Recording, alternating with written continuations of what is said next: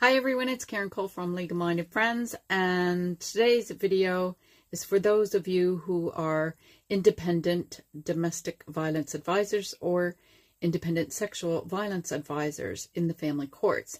And I'll refer to both of you as IDVAs for the ease of communication, because it's a bit of a tongue twister to say IDVAs and ISVAs, as the guidance is for both, and I will use them interchangeably. So let's get started.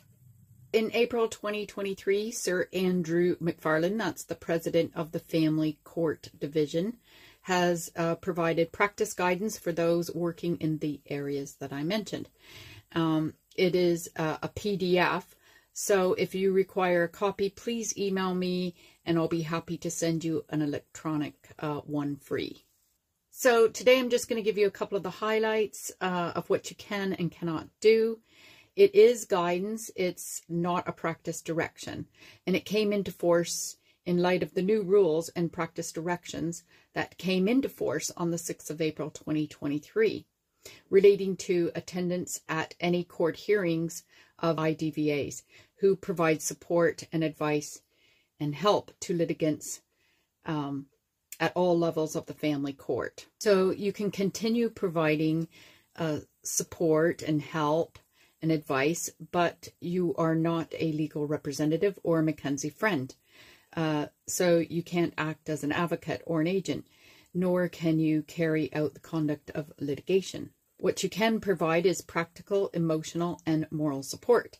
Engage with court processes, including out-of-court discussions, though the court retains the power to refuse to permit attendance at a hearing and may do so when it is satisfied that it's not in the best interest of justice for the ISVA to be present or continue to be present at the hearing. An example of this could be that there's a close connection, or that the IDVA doesn't understand the duty of confidentiality. A party to the case could object to the presence of an IDVA being in the court, and though they'll have to explain their reasons why clearly to the court as to why they're objecting. As mentioned, this is just a brief overview. If you'd like to discuss the guidance more, please contact me at Legal Minded Friends. All my contact details are in the description area below. Information is power, so please like and share this, as you never know who you could help. Thank you.